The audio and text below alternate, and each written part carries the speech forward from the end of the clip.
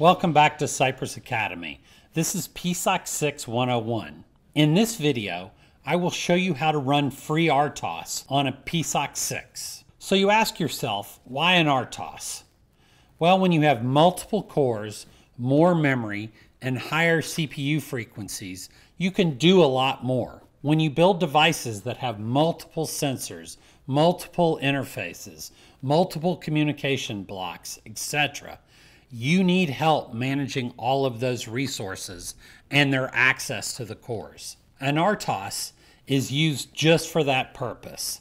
They're there to help you manage the complexity of your design. FreeRTOS is one of the most commonly used open source RTOSs in the embedded market. And so I think it's a great place to start. So let's get right into it. We're going to create a new project again. This time, we'll call it Hello World FreeRTOS. Now we're going to modify the build settings to automatically add FreeRTOS into our project. Right-click on the project in the Workspace Explorer and select Build Settings.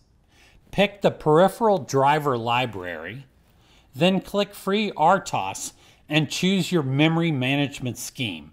You can read all about the memory management schemes on the FreeRTOS website. In this case, we'll just keep the default, Heap 1. Hit OK.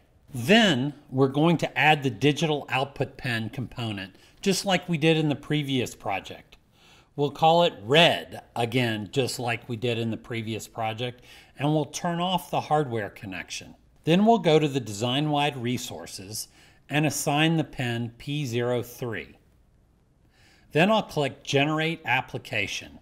Now this is really cool because when I click Generate Application this time, it's going to bring in all of the drivers that we need for the pen and all of the drivers we need for the core and the rest of the system resources. But it's also going to bring in the FreeRTOS.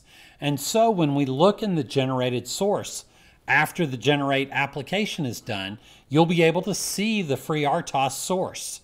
It also adds the FreeRTOS config.h template file into our project. Let's open up the FreeRTOS config file. This is the standard template from FreeRTOS. PSoC Creator copies it into your project and gives you the ability to set those configuration settings. It also puts a warning in the top of the file that when you build, it'll put out a warning on the console. The warning is there just to remind you to edit that file. However, all of the defaults are pretty reasonable, so all I'm going to do is comment out that warning. Now let's open up the main cm4.c file.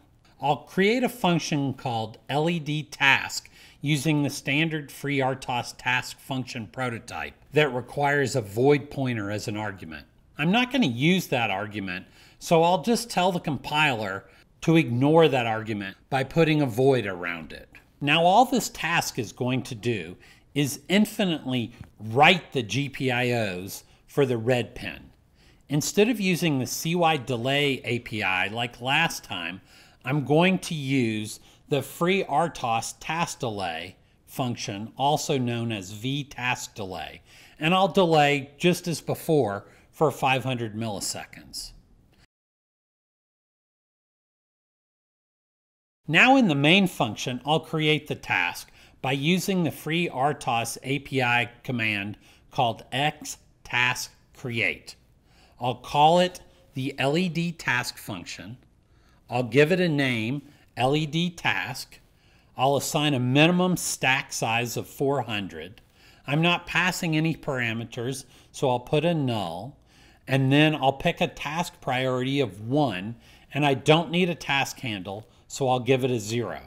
Next, I need to start the FreeRTOS scheduler by calling the API vTaskStartScheduler, which starts and then never returns. Now I'll build and program this to test it to make sure it works right. Notice that we didn't have to include any of the FreeRTOS headers. Those are already included by default in the project.h once we change the build settings to include the FreeRTOS. Congratulations! you're now up and running with PSoC 6, and more specifically, you're running FreeRTOS in the Cortex M4 core. In the next set of videos, I'll walk you through the PSoC 6 peripherals that we're going to use for the BLE-controlled robot arm. One step at a time, though. You can post your comments and questions in our PSoC 6 developers community. Or, as always, you're welcome to email me at alan_hawes@cypress.com or tweet me at AskIoTExpert. Thank you.